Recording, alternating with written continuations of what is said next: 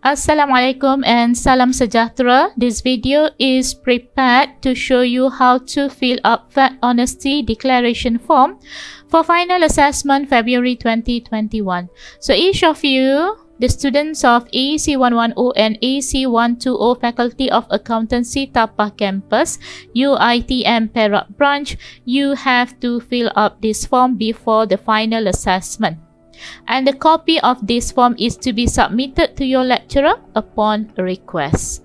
Alright, so I'm going to show you starting from the first question, which is the email address. So make sure you provide a valid email address, okay, active email address, because a response receipt will be sent to your email. Okay, and then from there you have to print as PDF and then to be submitted to your lecturer. Okay, so the first thing that you have to do is to fill up the email address.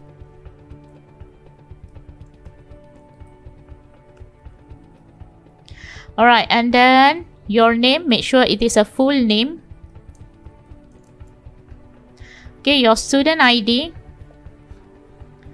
program code, choose a correct one, and also the part. Okay, let's say for example I'm choosing part 5. If you are more than 5, okay, then you choose other. Okay, because in this form then you have to state which part are you. Alright, okay, so let's proceed. Part 5. Okay, next.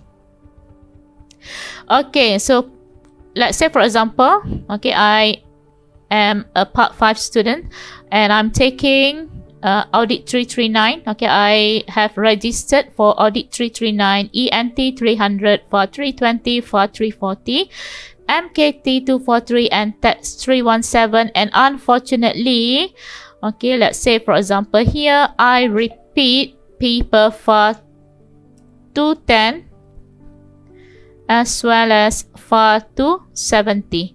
If it is not listed here, then you just click other and then specify here.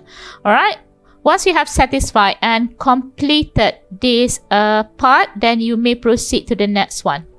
So here you have to make a declaration, an honesty declaration, and you are required to read, understand and check all boxes. So you have to read one by one. So let's read together. I declare on my honor that the attached work is entirely my own. I declare on my honor that I answer all questions on my own without copying and or cheating. I declare on my honor that I do not communicate with the other students throughout the final assessment period. And I understand that this disciplinary action, which may include the deduction of marks in my final assessment, will be taken against me if I am found to be an offender. Alright, then you have to check all boxes. If you did not check the box, okay, you are not able to proceed to submit. A copy of your responses will be emailed to the address you provided. So that's why it is important that you provide a valid and active email address. Alright, once you have finished, you click submit. And then you will receive a message. Thank you, your response has been recorded. Please keep the response receipt. Check your email or inbox and print as PDF to be submitted to lecturer or lecturers upon a request. So you may edit your response. Okay, if you are not satisfied with something or you suddenly remember that you did not take any course, right? Or you submit another response. Alright, so now let's check the email.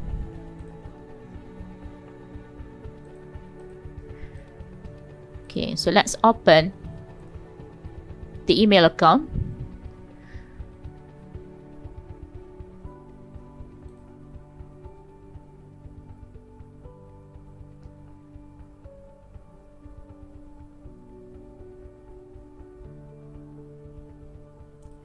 Okay, so you may check them here.